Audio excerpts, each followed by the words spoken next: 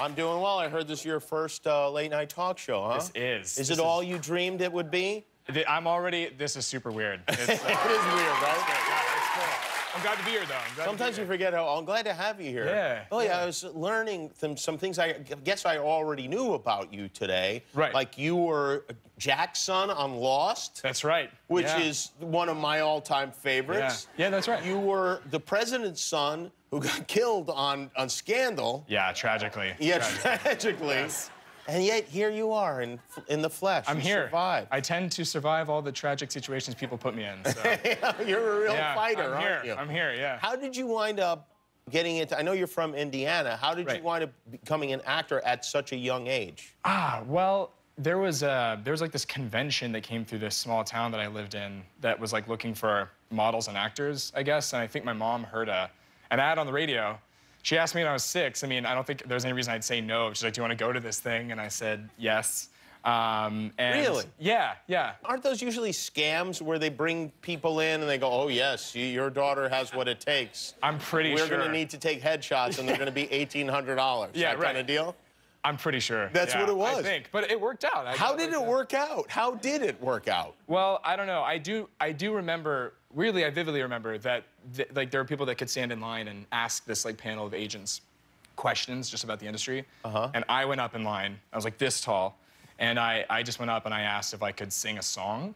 And so I sang Bye Bye Bye by NSYNC. That's what I remember. And no shame, and I wouldn't even dream of doing it now. But but I did it, and I don't know, an agent signed me out of Chicago there. Yeah. That's crazy. Yeah, and then now I'm here. Yeah. Well, it worked out. You play a high school student on 13 Reasons Why. Yes. Did you go to a high school?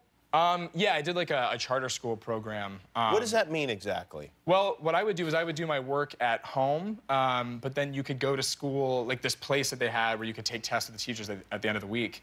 And it was actually, it was in a strip mall, this place that I went to school. Classy, yeah. Yes, yes. In a strip mall, huh? In a strip mall, yeah. Like next to a yogurt land or something? I believe there was a frozen yogurt place there. Actually, even better, there was a tattoo parlor attached to the school that I went to. Oh, really? I can hear music through the wall. Yeah, that was... What do you mean you heard music? Oh, from the tattoo parlor? Like from the tattoo parlor. People screaming as they get injections? They actually yelled a lot, yeah. Did they really? Yeah, and then, like, sometimes the teachers have to go next door and tell them, please be quiet, we're teaching students. Does that help with, like, your SAT test to have a person screaming next door to you? I think so, yeah. I mean, I didn't take an SAT test, actually. You didn't really? Never took it? I didn't. I didn't go to college. I clearly got the best education. You don't need to go to college. This is, you know, sometimes people come in and they've got acting careers going, and they're like, yes, I was accepted to Yale. And I always go, what are you going there for? Yeah. I don't know. I mean, I bet I'm smart enough from that strip mall school. Yeah, right. You don't need Yale. You went to a strip mall. That's right. Come on. It's all overrated. It's the same. It's the same. What?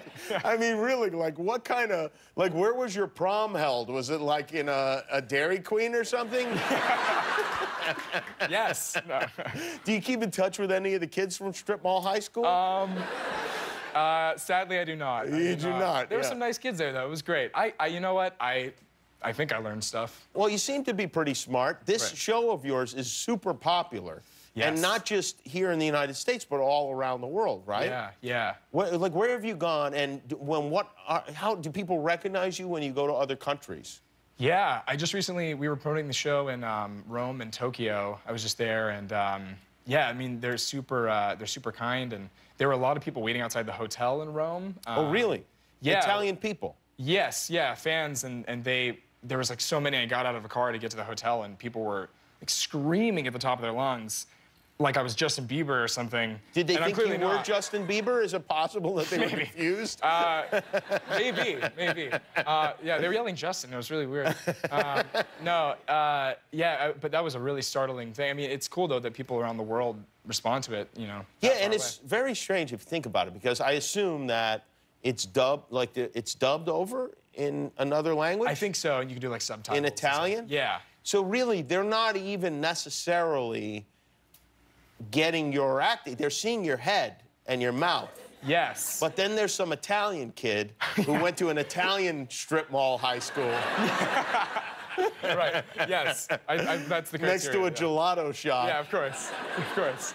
And then they're hearing his voice, but they're going crazy when they see you. Right. Yeah. I mean, I thought about that. I was like, I hope that the people who do the voices are good. Yeah. Well, they must be. Maybe the guy who does your voice is unbleavable. Maybe that's why you're so popular over there. That's right. Maybe. Maybe.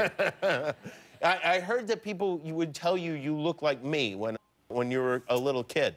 Yeah, they still do sometimes. Oh, they do now to this day, even with the beard and everything. Yeah, yeah. And why do they? Are they just trying to be mean, or what exactly are they? I think it's a compliment. I mean, maybe people think. Well, thank you for thinking that. Of course. But believe me, I didn't ever look like this. This never was. Hey, you know what? I take it as a compliment. Maybe you can play me in the story about my life. We're doing something on Lifetime, and I think I'd like to talk to you about it. Oh, okay, great. I'm looking for something, so that'd be great. That'd be great. This could be your next thing. Yeah. That sounds. I was hoping I could. We're gonna dub it into Flemish. I think it's gonna be really big. Right, of course. And you're having fun with all of this? Yeah, I really am. It's this is all a new experience for me. You know, people knowing me more because of the show. I mean, I'm still getting used to it. But you tell your mom, thank you, Mom, for having that radio station on. Yes, she's here actually. And she is here with you. Yeah. And for being gullible enough to drive to that mall. And put me in front of agents who were probably insurance agents. They probably weren't even actually. They were probably some kind of weird branch of agents that nobody Maybe. knows. And yet, here you've come. You've become an international star. That's crazy. Congratulations, yeah. Dylan Minnette, everybody. Season 2 of 13 Reasons Why is available now on Netflix. Hi, I'm Jimmy Kimmel, and I am not allowed to eat this cookie until you click the subscribe button. So please click now. I'm hungry.